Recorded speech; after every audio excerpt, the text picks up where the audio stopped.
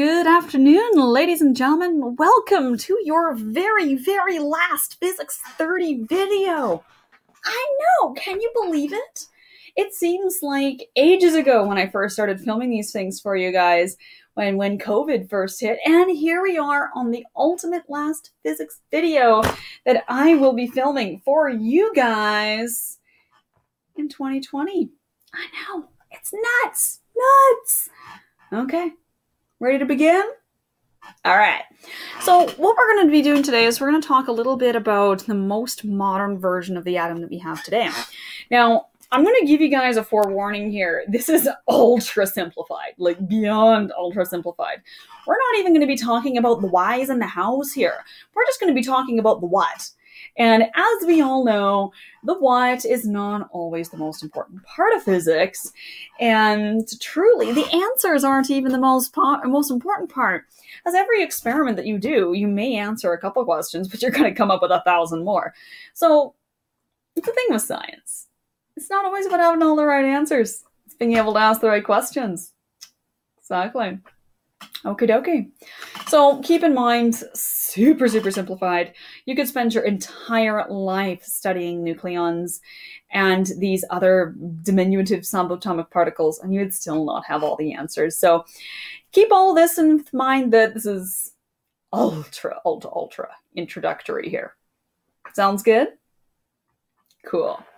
All right. So ladies and gentlemen, what we've got with our current understanding of the model of atoms is that, well, we started out with a simple indivisible mass like a billiard ball, whereas now we've got this ridiculously complex theory with zillions of atomic particles, I swear, and they're diminutive size, so like quarks, leptons, bosons, fermions, mesons, hadrons, etc., etc.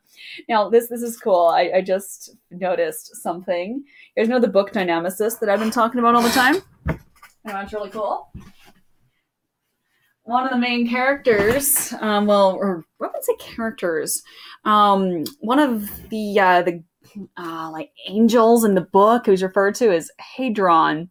And there she is. There's Hadron on the front cover. And she is protecting a child from Nimriel. So, pretty cool. I have to check with the author, but I'll have to ask him to see if he actually named the character after that subatomic particle, which, considering, put that back on the shelf, considering Lee's a physicist, or retired physicist, I'm fairly certain it may have been named after a subatomic particle, which I think is so cool. All right, back to physics. So if you still haven't read Dynamicist and the second book, Herald, get on it. Herald's out now, the second book. Okay. It's awesome. Second book is great. And for those of you who are Dungeons and Dragons fans, you'll see there are definitely D10s on the front. Yeah, absolutely. It's a thing. Okay, put that book back. Okay. All right, back to physics. But seriously, read those books. They're so good. All right, so ladies and gentlemen, our standard model is where we describe the nature of our atoms using in terms of our 12 fundamental particles, okay? So, and the different categories of these fundamental particles. Now, and as well as the fundamental forces that are going to be interacting with these particles. So the interactions between all of these fundamental particles is going to be categorized into these 4 forces. So these guys are the strongest and all the way down to the weakest. Okay. All right. So these strong nuclear forces, these are the ones that hold the nucleus and quarks together. And these things act just within the nucleus itself. Like they're within the nuclear range. Like they don't act very far at all. Now, we already talked a ton about electromagnetic forces in our second unit. And these guys here, this is our attraction or repulsion between charged particles. We're already covered that. And as we talked about, the range is technically infinite. Although once you get past a certain radius, then the numbers become negligible. So weak nuclear, these guys, this is the transmutation of quarks. okay, into your beta negative and beta positive decay. And these, once again, only react within the nucleus. And last but certainly not least, which we definitely studied in Physics 20, is gravitational, and it's for the attraction between two masses. We already did that in Physics 20. And technically, as we learned then as well, the range is technically infinite, but after you get away past a certain radius, then it's negligible. And when the mass is small enough, you don't even really see it. Like my stylus and my pen. Sure, there's maybe a gravitational force of attraction between them, but they're not flinging towards each other. Okay. So, whoops, come on, computer, behave. There we go.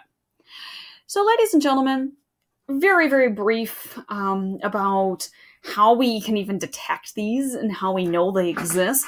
Well, if a physicist is going to be able to break an atom down into these subatomic particles, well, first of all, and heck, like to break neutrons and protons down, you need a ridiculous amount of energy.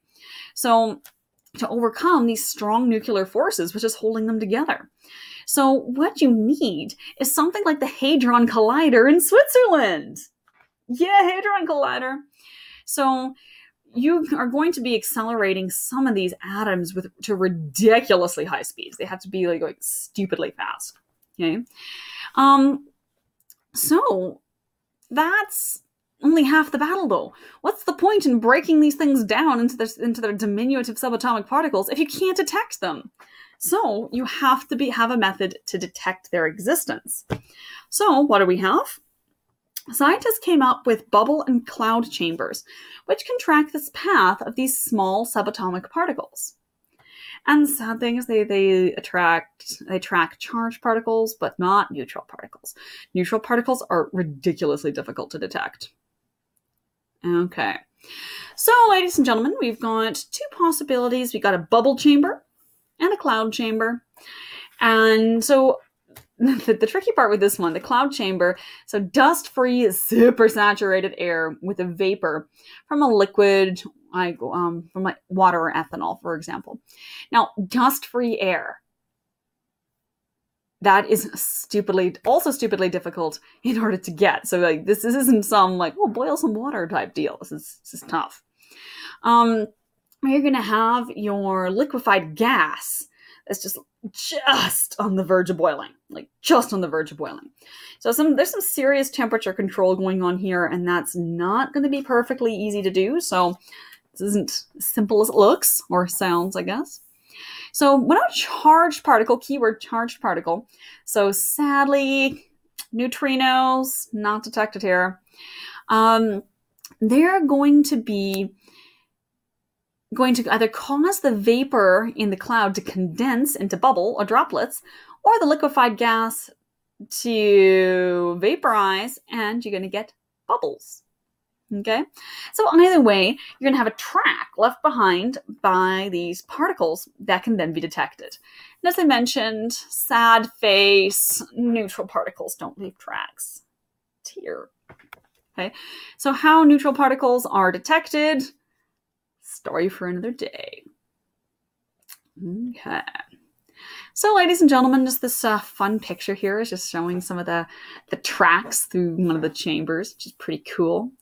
So what you can do is you can apply an external magnetic field. See, we're coming back here. So that's going to cause these charged particles to move in a circular path, which can then help you identify what they are. Well, how is that going to be helpful? What can we know about this? Math time. Let's look at some math to figure out how this is going to be useful.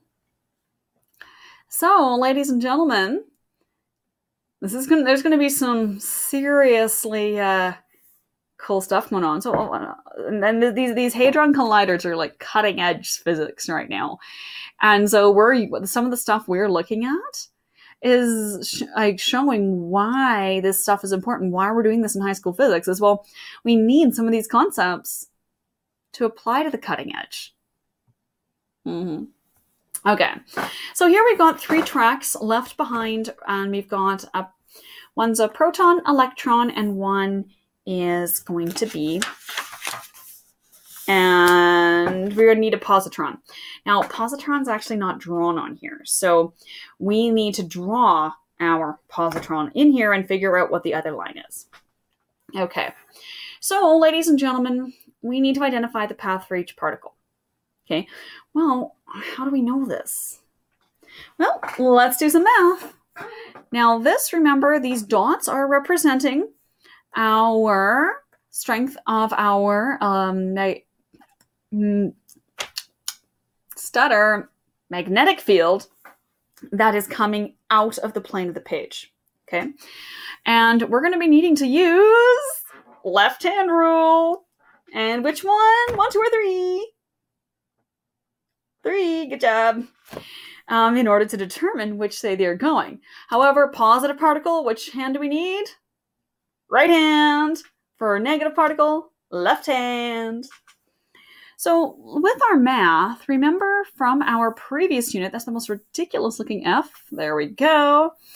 So please remember that your FC is equal to FM. Okay, so with our FM is QVB perpendicular, and your FC is MAC. Well, with QVB perpendicular, we expand that AC, and we're going to be using our V squared over R. Well, we've got V here. We're going to cancel that out.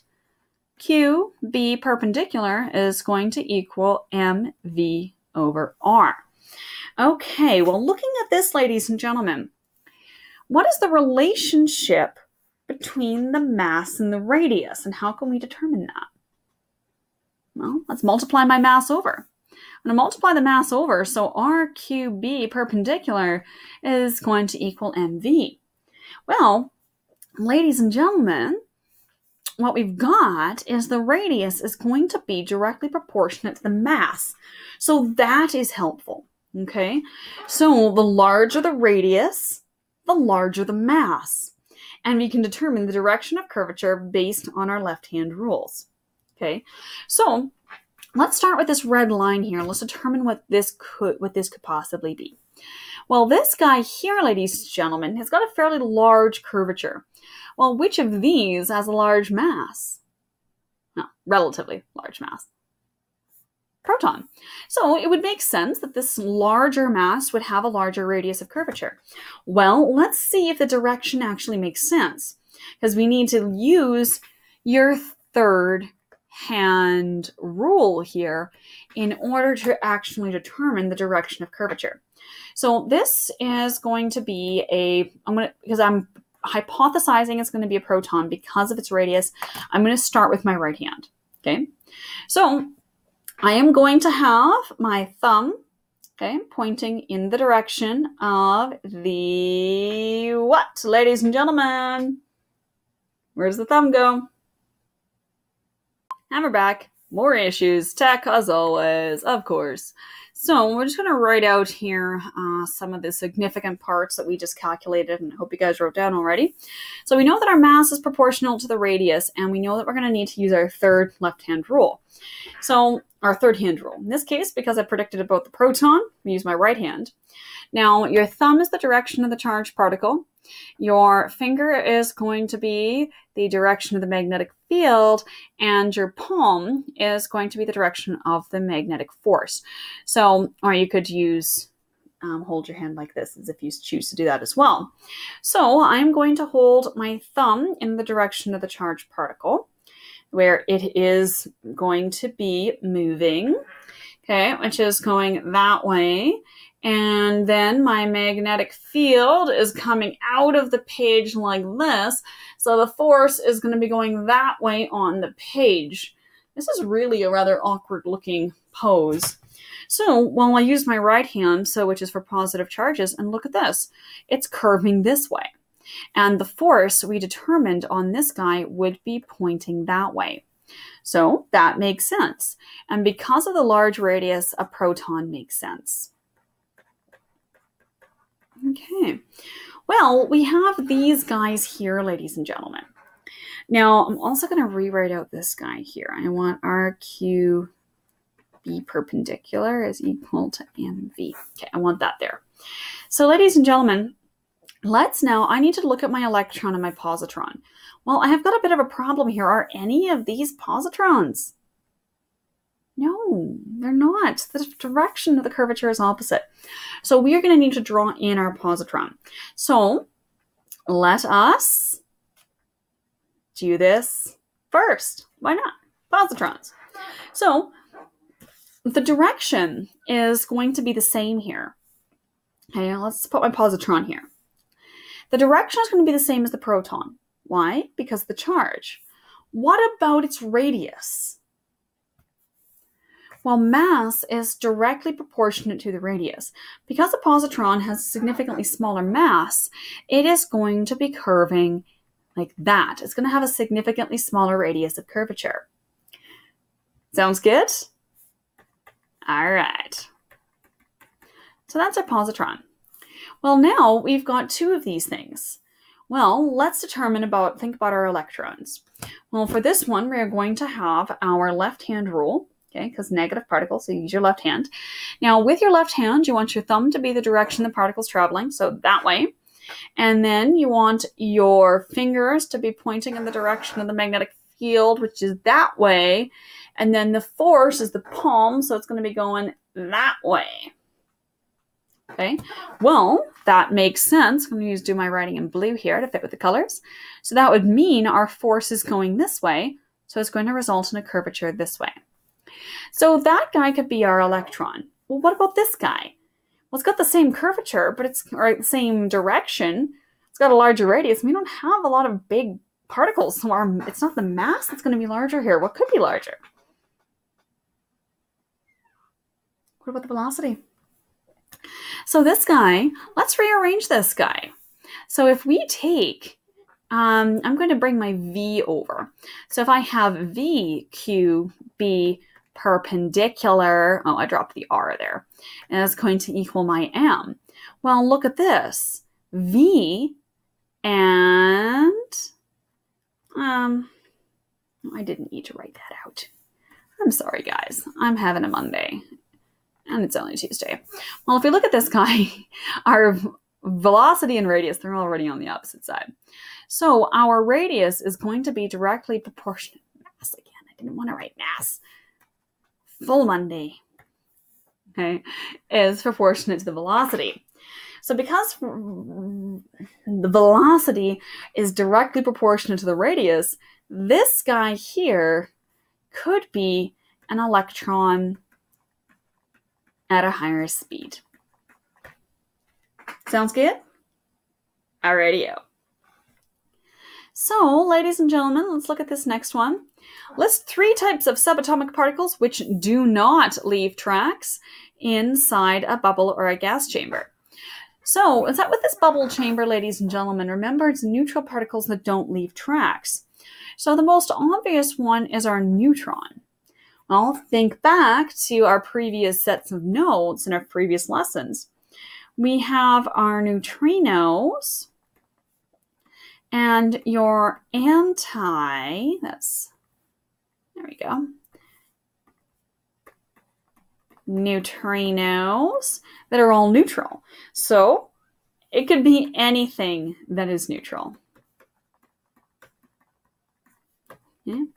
But these are just the 3 ones that we've looked at. Okie dokie? All right. So for our next question here, describe and explain the differences in the tracks made in a bubble chamber by the particles. Okay, so protons and alpha particles. Well, for A here, we are looking at some of the similarities. Okay. For this one, they are going to have the same direction of curvature. Why is that? Both positive charge. Because they both have a positive charge, they're going to behave the same in a same direction in a magnetic field. Now, however, remember, ladies and gentlemen, when we go back up to our equation, we can get the radius is going to be proportionate to the mass over Q. Okay. And so we can derive this, try deriving it. Yeah, go derive it. Go make this. See why that actually makes sense. So because the radius is directly proportionate to mass over the charge, when we look at this here, the mass is going to have a greater impact on the radius here. Well, the charge for a proton is +1, this one is +2, but the mass is 4 on an alpha particle. So that would mean the radius on an alpha particle is going to be double that of the proton. Sorry, my stutter is so bad today. Okay, so because of this, the radius on your alpha particle is going to equal double that of a proton. Okay? All right. So for B, protons and electrons. Well, for this one, they're going to have opposite directions of curvature because of their opposite charges. Okay, they're going to react opposite directions in a magnetic field.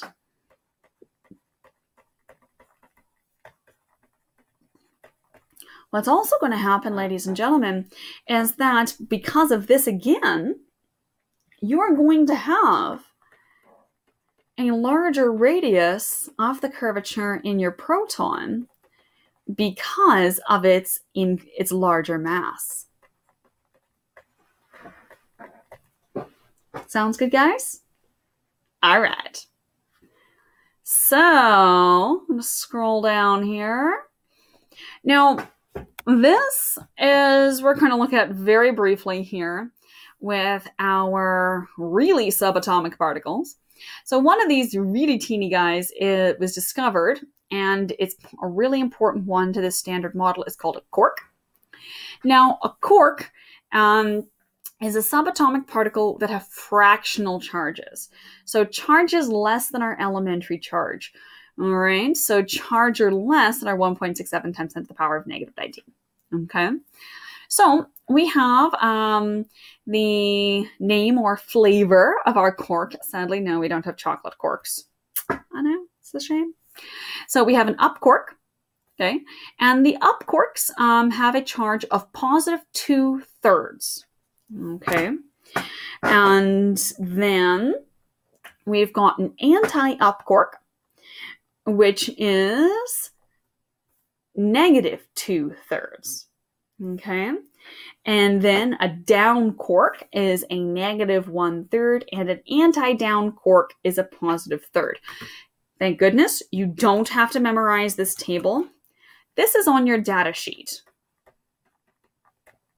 Okay, it's always bothered me that the antis have opposite charges to each other. It internally confusing.